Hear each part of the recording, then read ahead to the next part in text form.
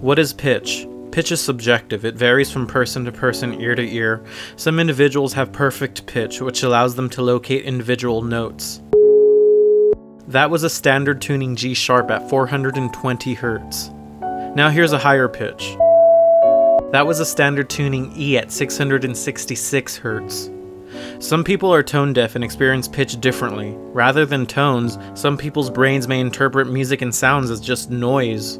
Now, what is frequency? Frequency is the number of cycles or oscillations a vibration of air makes per second. Frequency is also known as hertz, because when there's too many hertz, it can hurt your ears. Thank you, everyone. I will be here all night. Pitch is the fundamental root of all melodic music. Since cavemen were picking up bones, drilling holes in them, and blowing on them. Only most recently has a music pitch standard been implemented in Western music so that all modern orchestras will remain in tune with each other. This standard is known as concert pitch and places the note A at 440 Hz. However, this standard was implemented by the Nazis in World War II and was created to brainwash the masses to become stupid, selfish, evil people, and is the root of all the world's problems. However, there is hope. If you tune concert pitch just 8 Hz lower with an A at 432 Hz, you get the divine, magic, universe life frequency, which heals the world and puts everyone's brains together and literally gives you superpowers, because that frequency literally follows the Fibonacci sequence, the human heart rate, the brain when you're sleeping and dreaming about cool things, computer binary code, reflects the speed of light, vibrates the same as water molecules, pyramids. Also, when you throw a bunch of sound on a vibrating metal plate, it looks like at least 4 times cooler than that fake-ass 440 Hz. You're probably wondering, hey Frank, why hasn't anyone decided to be like, hey, fuck you Hitler, I'm gonna tune my instruments down 1.818% to save the world? Maybe because of the Illuminati. Maybe because we're all dumb. Or maybe because literally everything is made up and pitch frequency is subjective and none of that stuff really matters in the first place. Now if you go on YouTube and you search 440 Hz versus 432 Hz, you're just gonna get a lot of shitty videos of like people like just putting a tone and being like, which one's better, which one's different, blah blah blah, but no one really gets in deep like what this actually is. So in this video, I'm gonna show you what all this stuff really is. I mean, I wish I had a metal plate that I can throw sound on and play frequencies on and just look at that, but like, to really understand pitch, we gotta go back to the beginning. That's too far back to the beginning. Let's fast forward a little bit. This is so embarrassing. I was trying to make like this like whole metaphorical point about like, you know, cell division, and it all starts off in the far off vaporwave time of the 500 BCs when this dude named Pythagoras' theorem really liked triangles. He also really liked ratios and numbers and discovered that music and numbers had something to do with each other.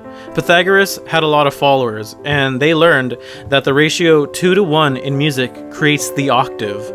Meaning an A at 220 Hz doubled is an A at 440 Hz, and it sounds like this. The correlation between various musical tones and ratios is known as harmonics.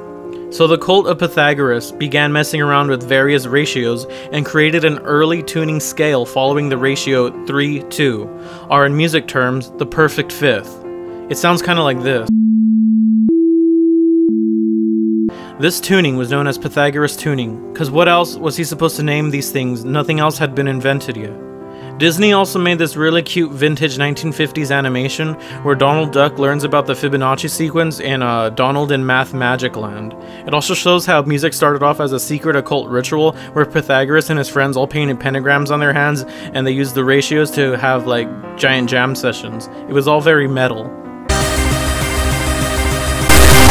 Then a bunch of stuff that nobody cares about happened, like religion, burning of the pre-internet, Alexandria, Dark Ages. There's no correlation between any of that whatsoever. And then the whole Renaissance thing happened when people were like, hey, instead of just saying everything is magic, let's find out what the fuck this magic really is by using numbers.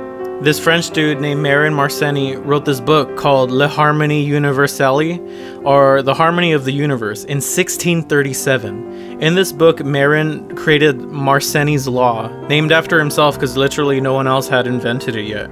Galileo tried to do it first, but he couldn't prove it, and then Mersenne found these following rules, and then he wrote them down. Long string equals longer pitch. Short string equals higher pitch. Less tension equals lower pitch. More tension equals higher pitch. Thick string equals thick pitch. Skinny string equals skinny pitch. He also found out how to calculate fundamental frequency using this equation. Frequency equals 1 divided by 2 times the length of the string times the square root of force divided by the mass of the string. He calculated this by creating this contraption to accurately measure string vibrations with a weighted cube. His discoveries literally helped create the piano and the violin. These laws were scientific rules in order to find the number of oscillations of a stretched string, or the frequency of a string. In 1711, the tuning fork was invented by British trumpeter John Shore. The tuning fork revolutionized pitch standards as it was the first invention to emit a pure tone, which is used in tuning instruments. A pure tone means it's like a perfect sine, and like that was when humans invented a thing that made a perfect sine.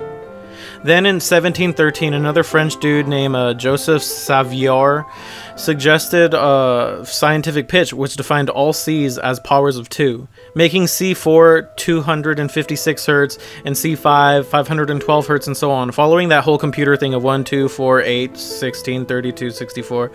In scientific pitch, an A4 would be roughly 430 Hz. Coincidentally enough, the first ever tuning fork John Shore gave to German Baroque composer Handel was a C at 512 Hz, following the scientific tuning. During the 18th century, pitch varied from composer to composer and city to city. Oddly enough, pitch is also affected by region due to temperature.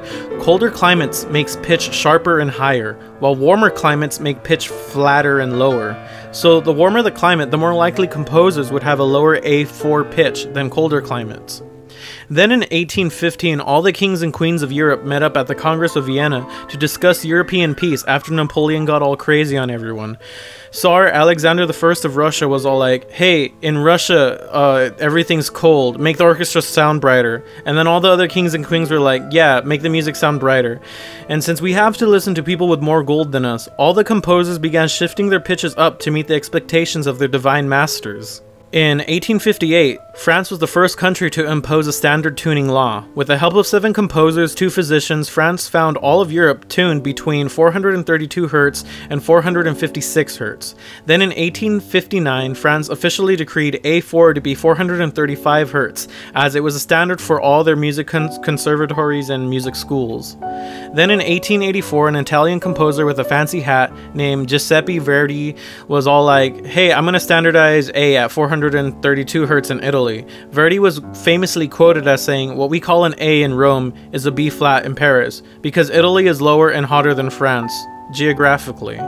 He chose 432 Hz as it was closer to scientific pitch, sometimes known as the philosophical pitch, that would place C at 512 Hz. This later led to the first international meeting to discuss pitch in Vienna, again only this time in 1885, where all of Europe chose A at 435 Hz because that was a good medium. From this time to the beginning of World War II, most concert pitch was tuning A from 430 Hz to 456 Hz depending on climate and composer's mood. This is where things get kind of weird. In 1925, the various American music instruments manufacturers began producing instruments with their tune being at 440 Hz.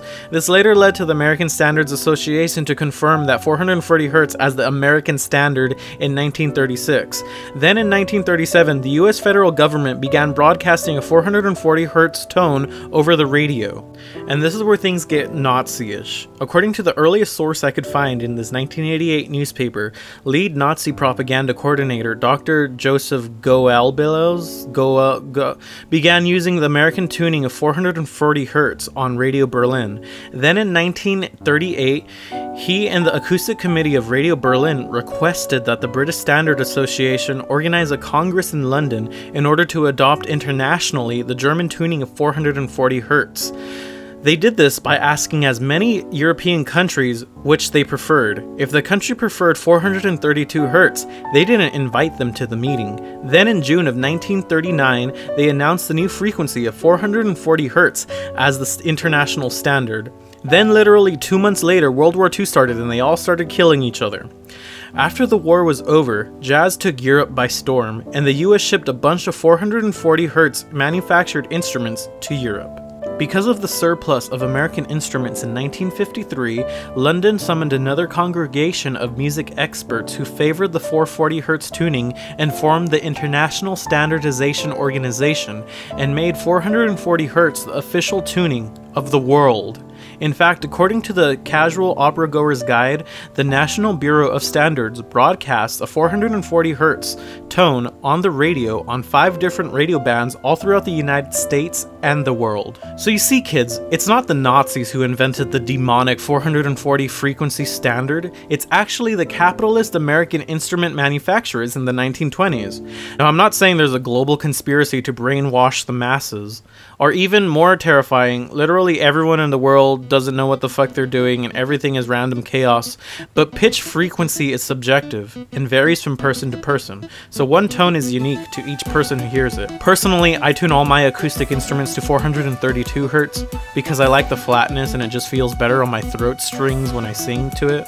The only problem I find is most DAWs are factory set to 440 Hz, so it can be kind of tricky detuning all your VSTs and drum samples to match 432 Hz, but don't worry, I'll show you how to do it. Since frequencies are all just math, it's just easy to lower the math to get a different math. In Audacity, all you gotta do is lower the pitch by -1.818% or -0.32 semitones, and you turn your 440 Hz piece into a 432 Hz piece. Thank you so much for watching. If you want to support my channel, check out my music on Spotify and Bandcamp. If you were like, hey Frank, what about Eastern music? They have their own pitches and scales that they've been doing since the beginning of time. Well, I'll do that next time. So yeah, thanks for watching.